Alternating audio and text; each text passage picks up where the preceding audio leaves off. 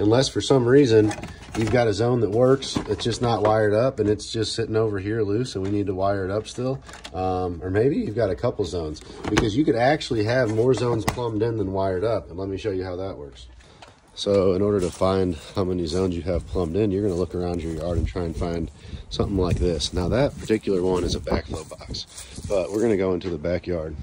And when we get into the backyard, we're going to find more of these boxes. Usually they're a little bit smaller. You don't have to fit quite as much in them.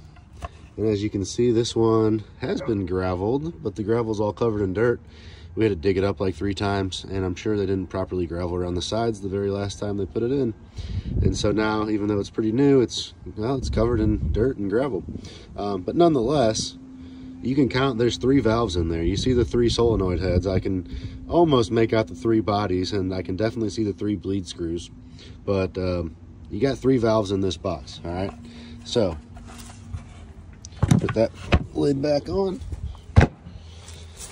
and go find the next box. And if you can find all the boxes in the yard, you could just count how many valves are plumbed in, and that's the best way to know how many valves are plumbed into a yard. So over here, looks like we got another big box. And you pull that one up, and you can see it looks like there's definitely some kind of mud condensating in there, but otherwise that gravel's pretty clean, and those valves are pretty serviceable. So there's 3 more valves. Now I know, because the line elbows and ends right there, that unless there was a tee off somewhere, there's only 6 zones on this system. 6 valves for 6 zones. Now, sometimes if you have a poly main line, if your main line is ran with like a plastic, basically, you should have a master valve on it, and that would give you an extra valve up there at the front. And when we were looking at the controller, that very bottom P/MV, that's what a master valve is. It goes right there off the backflow. And that way your main line is not under pressure all the time, because if it's just plastic pipe and it's constantly under pressure, you're going to eventually get some pinhole leaks. So if I was going to put a master valve on this system and run it with a poly main line, which we didn't, we ran it with a PVC main line, but right there is where we would put that master valve, okay? And right here is where we would wire it up, right there. And it would be wired into the same as this. And usually when it's me wiring it, I use my black for my master valve or my pump. I use white for common. And then what I like to do is do red, orange, yellow, green, blue, indigo, violet, and then the rest of it's a free-for-all. But I think that's common practice with wiring. This box was not wired to my standard.